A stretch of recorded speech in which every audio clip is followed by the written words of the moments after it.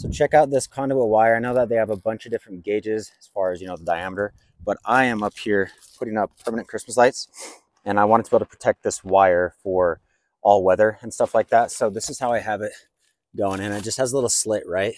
You can just throw in anything you want in there. Super, super easy to be able to put in. Super easy to install. You can use this anywhere you want. I mean, it's all weather, which I really like that and appreciate. So I have it going here, all over there, over there. I mean, this thing runs everywhere. And I just wanted to be able to show you guys. It's super easy to use. And I feel like this is totally something you guys should use. Hope you guys enjoy.